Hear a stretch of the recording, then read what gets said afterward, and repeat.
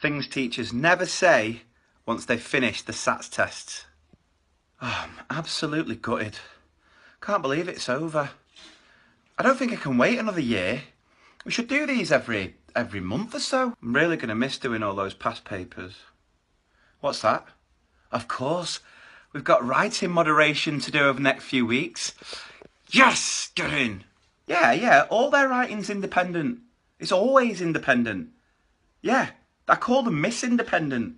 I'm never there. I'm not even in class. In fact, I'm not even in the school when they're doing the writing. It's that independent. Yeah, I know you can't talk. I've not talked about any of the content on the tests. Yeah, cross my heart, hope to die, not said anything. Oh, just got a text message. All right, yeah. Hey, Miss Burns. Yeah, just Hannah from St. Michael's. Yeah, they said they found the spelling test really hard, especially question 2. What's that, children? A treat? What do you mean a treat for finishing your SATs? You having a laugh? How ungrateful. Do you know what? There's some children around the world that go to school and never get the chance to do these tests. Think about how lucky you are. I'll tell you what, I'm so proud of the experience we've put them through this week. This is learning that's going to stick with them forever. I'll tell you what, this government, they've got it spot on with these tests. Yeah. What's that? Do I think they're going to manipulate the scores for their own political agenda? Don't be silly. This government, they care so much about the kids. They would never, politicians wouldn't do anything like that. What do you mean I'm going to have to actually educate the children rather than just prepping them for a test?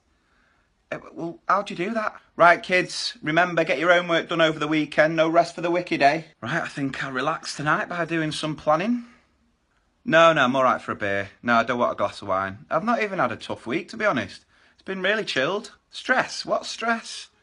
Oh, these tests don't mean much. Don't mean anything for the school anyway. I need to read a book to the kids and just enjoy the story. What, not ask them any questions to show their understanding? What's the point in that? What's that? We don't need to teach an isolated spag lesson anymore. But hang on, how are the children ever going to know how to underline a frontal adverbial? Look, I'm sure when they read that paper, they're going to be able to see how much progress that child's made. Yeah, he might not get the correct answer, but clearly when that moderator reads that paper, they're going to know the journey that child's been on.